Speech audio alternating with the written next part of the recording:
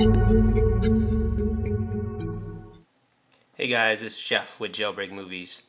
As you can see here, I have a clean install of iOS 4.3.2. I'll just show you. There you go. So you see 4.3.2. And now I'm going to show you how to jailbreak this iPhone. This is an iPhone 4, by the way, using RedSn0w. The latest version of RedSn0w has been updated to work with all devices that are compatible with iOS 4.3.2. That includes the iPhone 4. Now, the only hardware that this does not work with is, of course, the iPad 2. So if you have an iPad 2, there's still no way to jailbreak your iPad 2. So just hold your horses. It should be available sooner than later, I would think, but just hang on. So let me show you how to jailbreak iOS 4.3.2 with this iPhone 4 using RedSn0w. Now, if you can see here, I already have Jailbreak Movies loaded. I'll just go to our downloads section. You can either go to downloads here and download RedSn0w 4.3.2 for the Mac or the Windows, either here, and it'll take you directly to this attachment, or you can go to the Dev Team's blog. They're going to have the absolute latest version of RedSn0w, which is here as well. So I'll go ahead and download that attachment.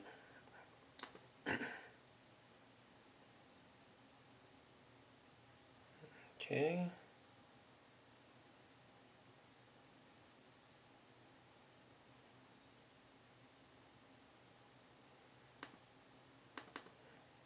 Okay. So here is RedSn0w, familiar looking. Let's go ahead and close out of our browser. Okay, so this looks familiar to you. RedSn0w is right here, so just double click to open RedSn0w. Alright, now it's going to ask you to browse for your current firmware. You just click browse. Alright, now we want to find our firmware, which should be in your home folder. And if you look under library, you should see iTunes and then iPhone software updates. And here's your firmware.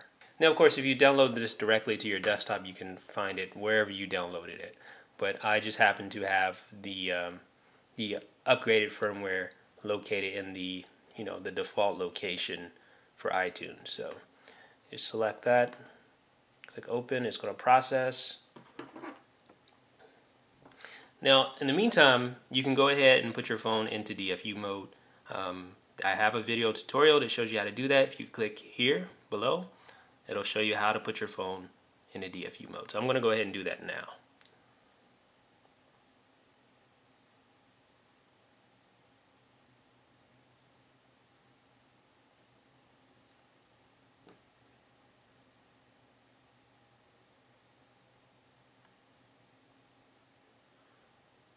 Okay, our phone is in DFU mode now, so we can just go ahead and click next.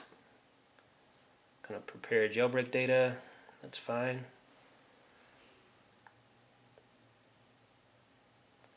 Alright, and you just want install Cydia checked here, nothing else should be checked. Alright, so we're just going to click next, next, and it's going to go ahead and jailbreak because you already had the phone in the DFU mode. And this is just your normal process. It's really easy.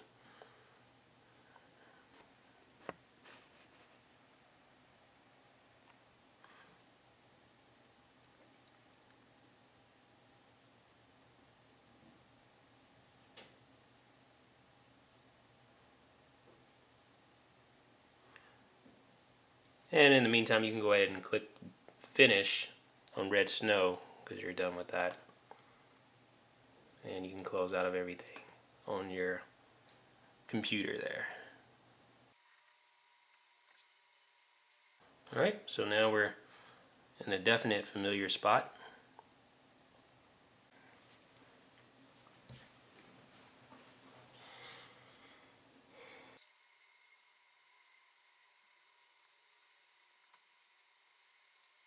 Alright, so here's our newly jailbroken iPhone 4. There's Cydia. And of course, again, just for verification purposes, we are running iOS 4.3.2. and this is an untethered jailbreak. So that's how you jailbreak iOS 4.3.2 using RedSn0w Untethered. If you have any questions, comments, or suggestions, leave me a note in the comment section. This is Jeff with jailbreakmovies.com.